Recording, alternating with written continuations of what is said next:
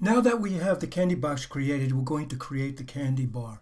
But first I'm going to put a polygon plane down as a floor or ground or surface reference.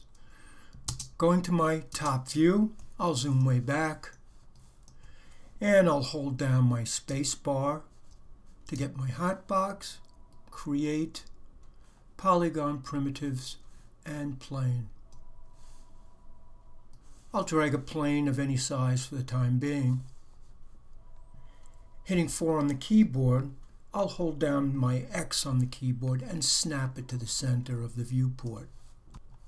In order to create the candy bar, we need another polygon that is similar in size and thickness as the box. I'm selecting my box and just sliding it to the right a bit so that I can get my template. Because I need my template and it goes below my grid, I'm going to add layers to manage my file. I'll select the ground plane first, and going to the bottom of the channel box where the layers are located, I'll click on the last icon, which appears to be a flat white plane with a blue ball on it. When I click on it, it gives me my layer, and it adds whatever was selected to that layer. I'll double click on layer 1 and I'll name it appropriately. Now with all my components added to their own layers, I'm going to turn off the candy box and the plane, leaving the template on. I'm going to use a template to make the candy bar. Going to my top view, I'm going to hold down the space bar, go to Create, Polygon Primitives, and Cube. I'll use the template to make the footprint of the candy bar, stopping short of the piece at the very bottom in this template, which represents the flaps of the box. I'll tap my space bar and go into my perspective view. Clicking on my geometry, I'll drag up the thickness.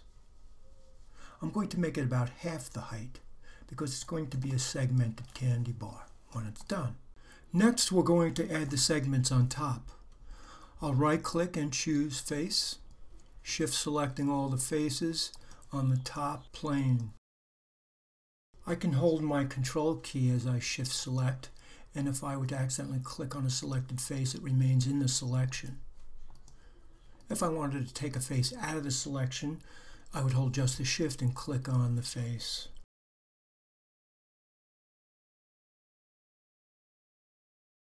We're going to use the Extrude tool to make the segments. First I'll go to Edit Mesh, Extrude, and the Attributes.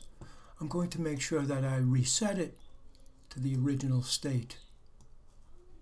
If I wanted to add it to my shelf, I would hold down the Command Shift on the Mac, Control Shift on a PC, going to Edit Mesh and clicking on Extrude.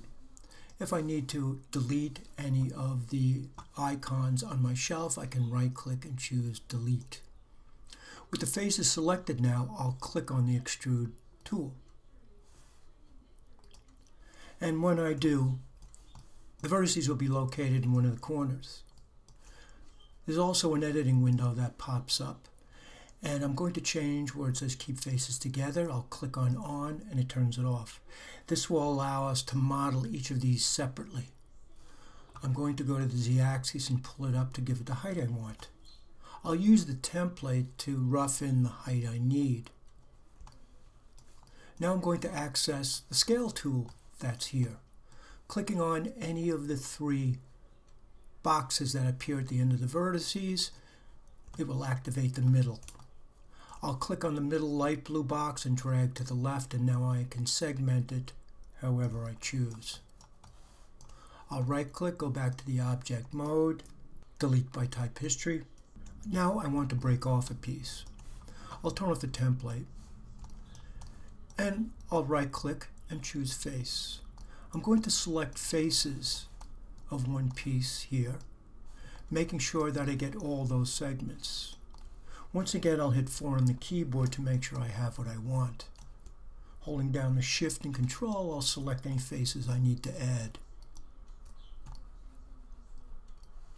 With all the sections selected, I'm going to hold down my space bar, go to Edit Mesh, and down at the bottom of the menu you'll see Extract. I'll right-click and choose Object Mode. If I select the corner that I extracted with the Move tool, I can see that it's separate. I'll center the pivot and delete by type history. I'm going to move it out so I can see that I still have open areas I need to close off to make it solid again.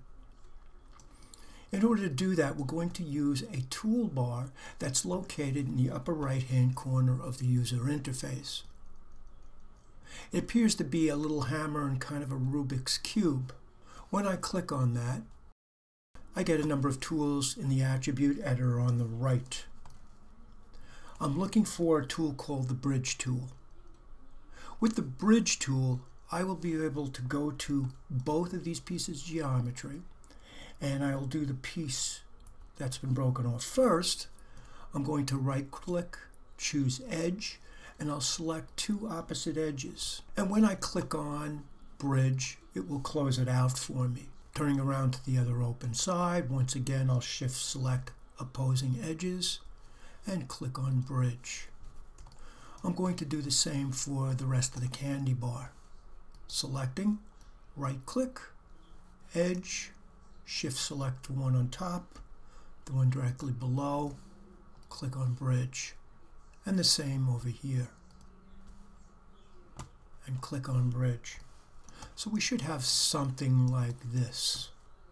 The last thing I'm going to do is put a color on it. To add my material, I'll marquee select both pieces, right-click, assign new material, Arnold, and AI standard surface. In the attributes, I'll name it appropriately,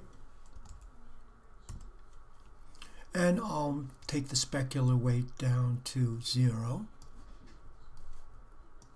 Clicking on the color tab under base, I'll give it sort of a brown chocolate color.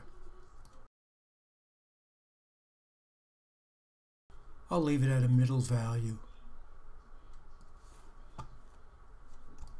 And now we have the Candybar created.